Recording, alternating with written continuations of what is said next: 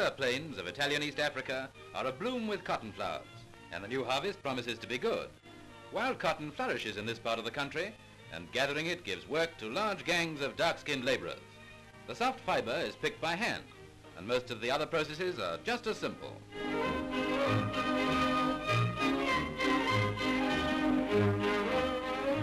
The fruits of the harvest are banked up for examination by one of the overseers, and finally a bale is tested and weighed by a government official.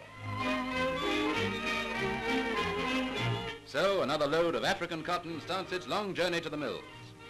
In another part of the same country, the wheat crop is being gathered in, and here too most of the harvesting is done by hand. The primitive colored folk don't take too kindly to machines.